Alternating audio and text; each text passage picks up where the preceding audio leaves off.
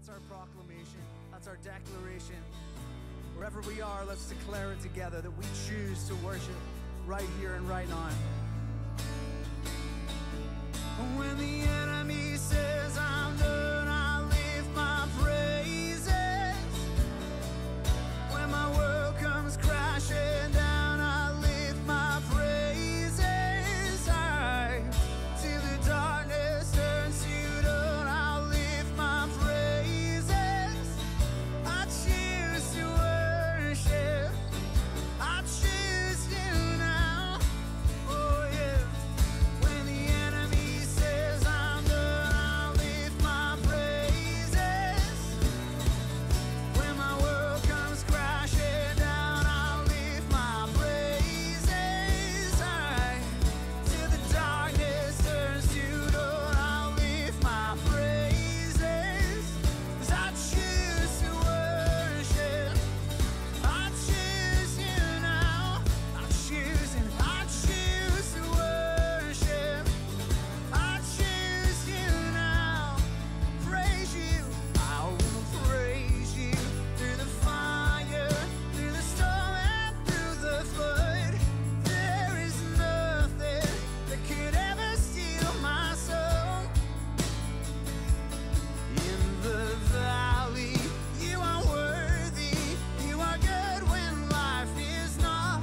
You will always and forever be my soul. All right. When the enemy says I'm done, I'll lift my praises. When my world comes crashing down, I'll lift my praises. Hey, till the darkness turns to dawn, I'll lift my praises. I choose to worship. I choose you now. I choose to worship. I choose you now. Oh, I choose you now.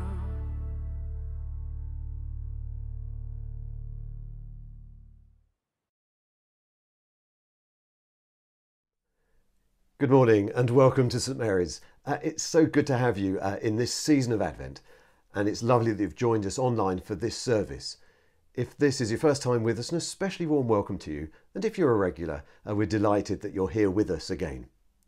Now, this morning is the penultimate talk in our teaching series of Faith That Works, and we've been looking at what the Bible has to say about how faith in God works when the world doesn't, and this week, how faith works to enable us to manage money and wealth wisely. This, I find, is a topic that is of interest to most people. So as we usually do, we're going to begin with some worship, and my prayer throughout it all is that in our time together, we're going to discover more of who God really is, and that we're going to find encouragement in whatever situation, whatever circumstances we find ourselves in. So shall we pray? Heavenly Father, we thank you that you are a great God. Father, we thank you that you are in charge of heaven and earth. And Lord God, we come before you this morning and we simply want to hear and to experience and to know more of who you really are. And so I ask all these things in Jesus' name. Amen.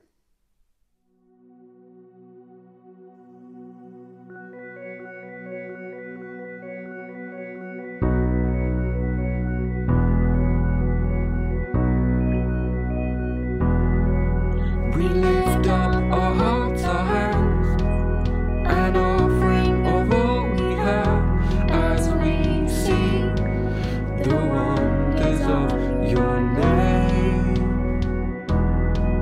We lift up a song of praise, an anthem of revelation as we sing the wonders of your name. And forever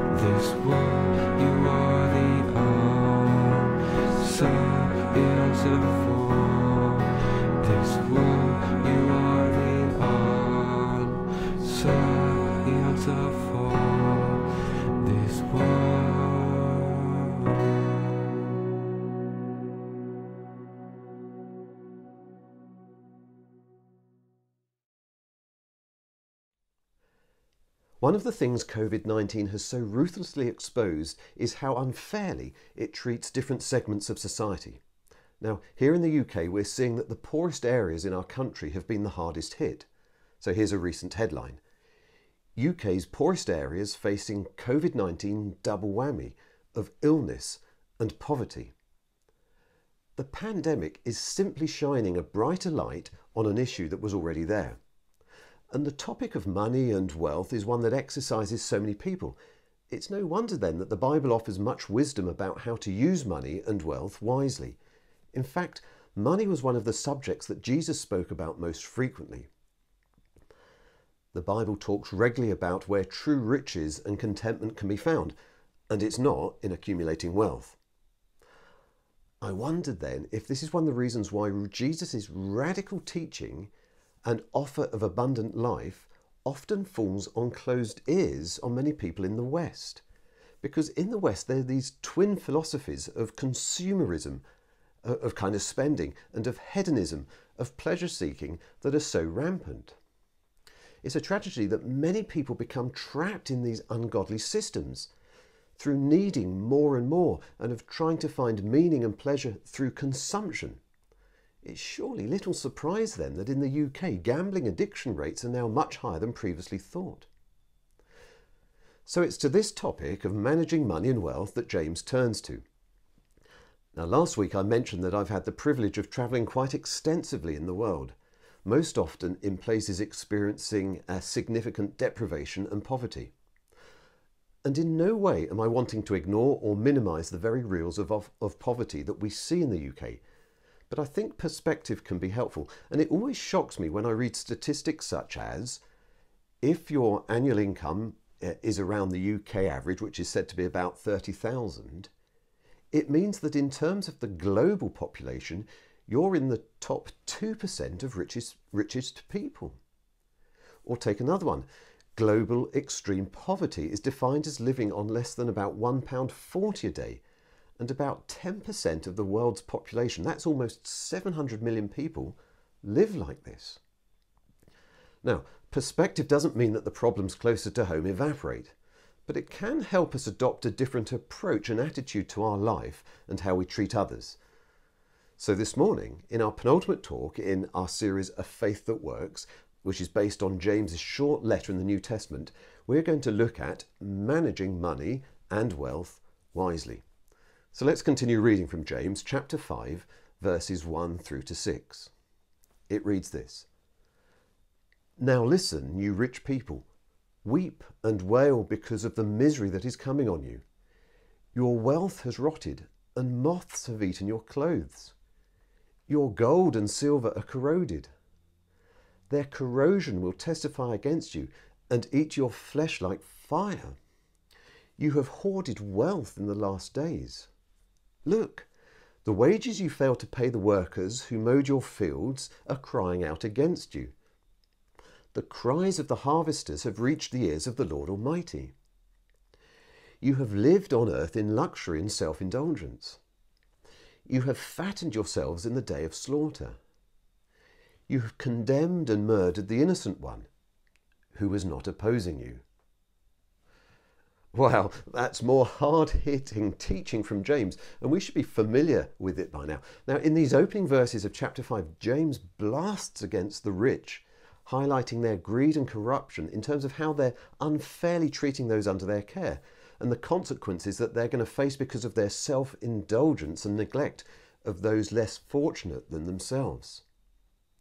This is strong stuff, and although James clearly had in mind the rich oppressors of his day, it's difficult not to read it without being personally challenged and to reflect on our own attitudes and motives towards wealth and how we use it.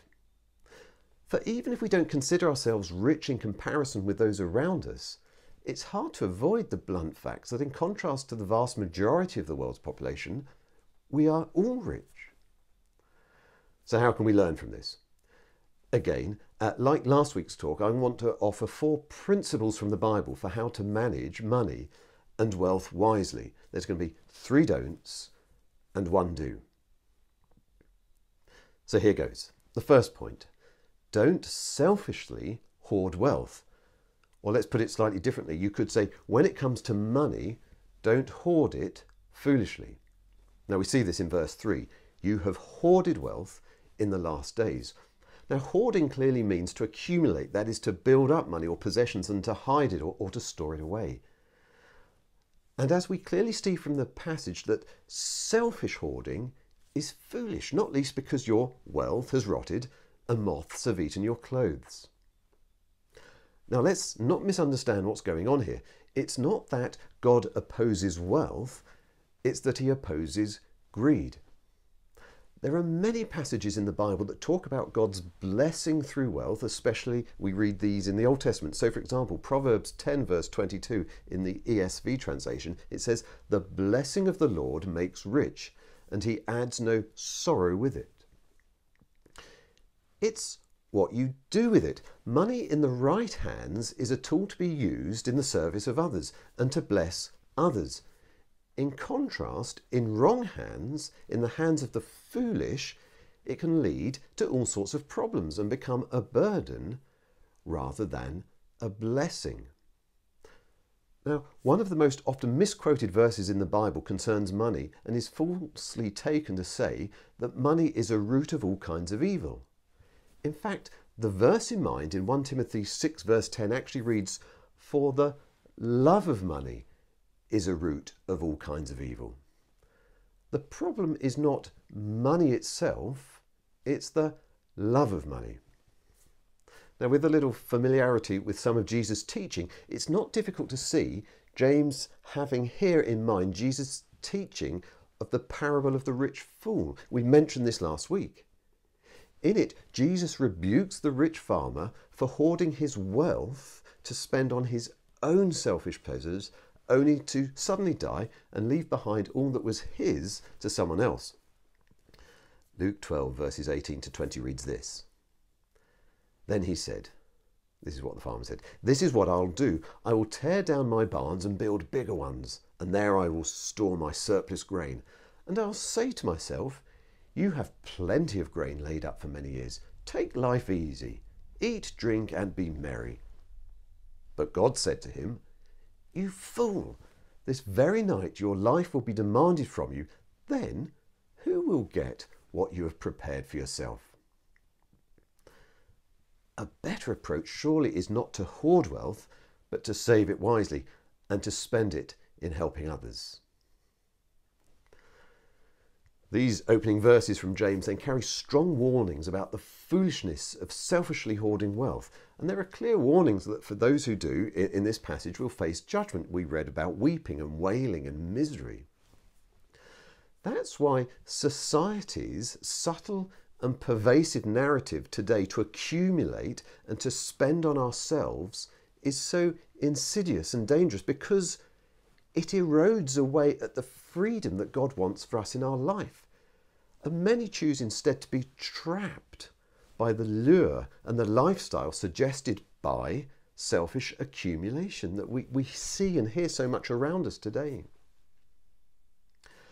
I wonder if that's why Jesus, in another of his well-known parables about a camel, a needle, and the kingdom of God, said, "It is easier for a camel to go through the eye of a needle than for a rich man to get into heaven." You might want to look that up in Luke chapter 18, verses 18 through to 27. Second point, don't accumulate money dishonestly. Now, in verse 4 we read, "Look, the wages you failed to pay the workers who mowed your fields are crying out against you. The cries of the harvesters have reached the ears of the Lord Almighty."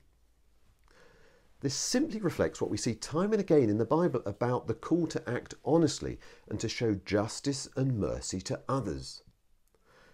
The counter to accumulating money and wealth dishonestly, and here in our passage, is also the assumption that in doing so, others are being treated poorly. The counter then to this is to treat others fairly. For example, we might take a look at one of the Proverbs. Now, Proverbs 10 verse 2, reading from the Good News translation, says this: "Wealth you get by dishonesty will do you no good, but honesty can save your life." Or if we were to say, look at the prophet Micah about how we are to treat others, Micah 6 verse 8. And what does the Lord require of you? To act justly and to love mercy and to walk humbly with your God.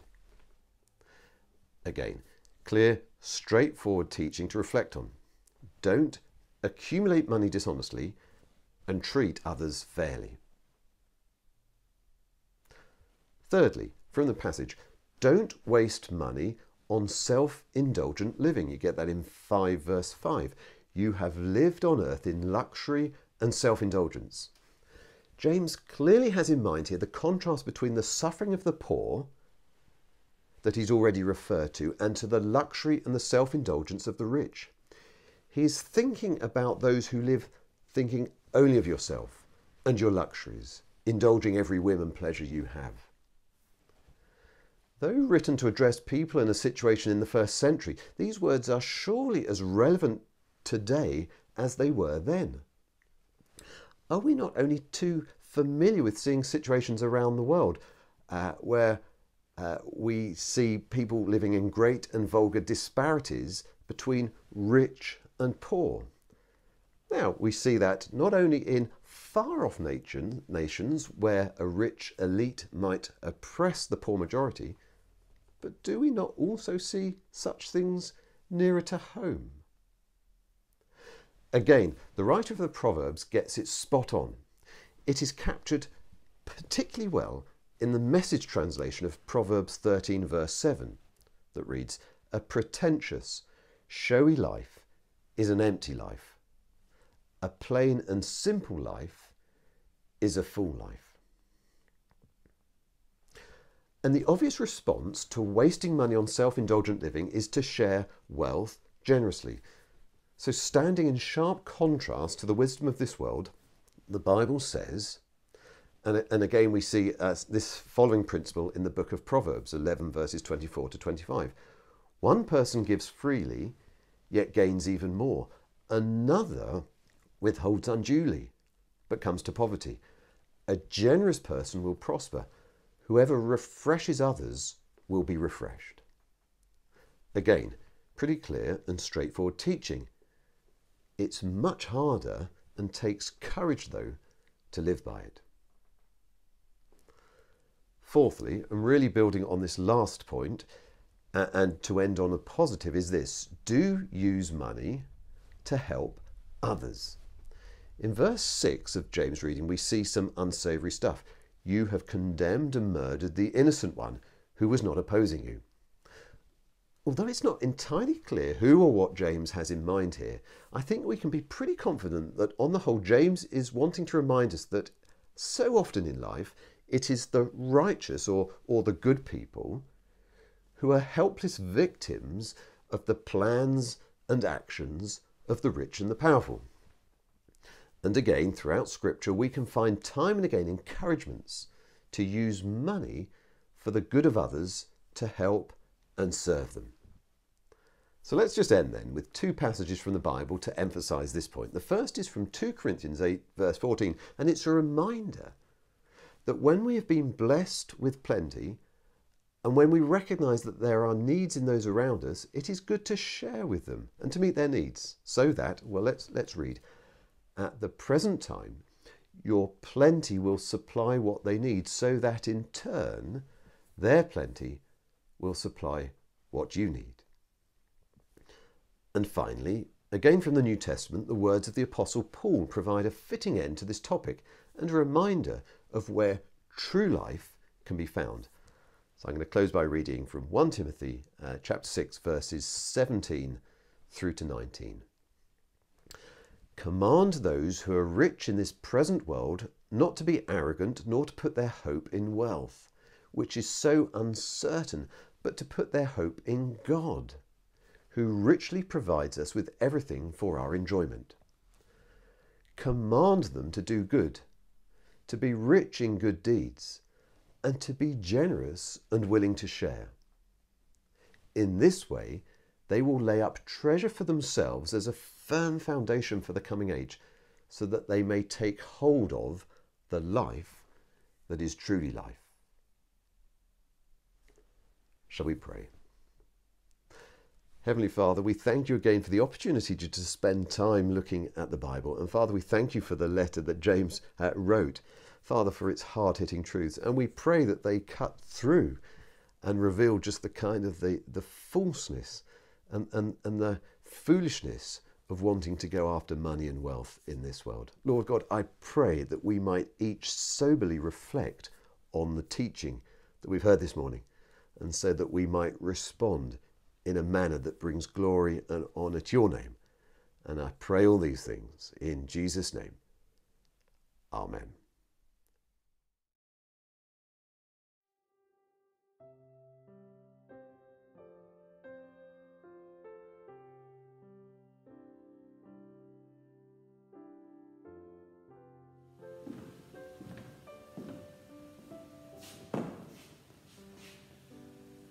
Last week, I lit the first of the candles in our Advent wreath and spoke about some of the heroes of the opening chapters of the Old Testament and their part in the greatest story ever to be told, the birth of Jesus our Saviour.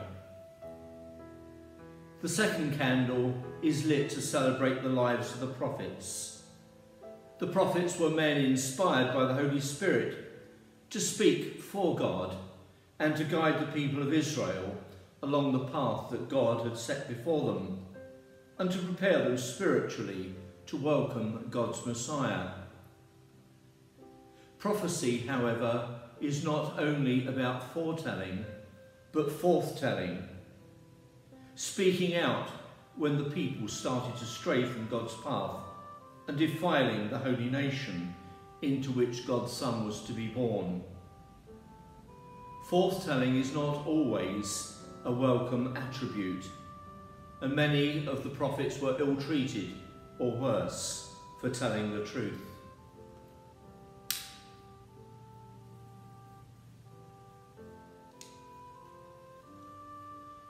And so we pray, Lord Jesus, light of the world, the prophet said that you would bring peace and save your people in trouble. Give peace in our hearts at Christmastide and show all the world God's love. Amen.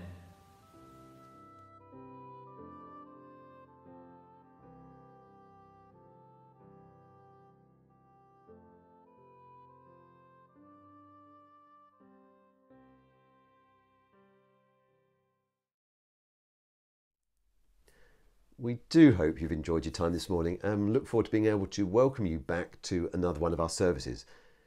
If you would like to find out more about what takes place at St Mary's, please do join us for other online services, or if you're in the area and they're now running again, please do come along to one of our in-person services. And why not take a moment to fill out one of our Get Connected cards if you haven't done so already. Now, we've heard some really challenging things this morning, so if you'd like to explore more about the claims of the Christian faith, Alpha is a great place to do that.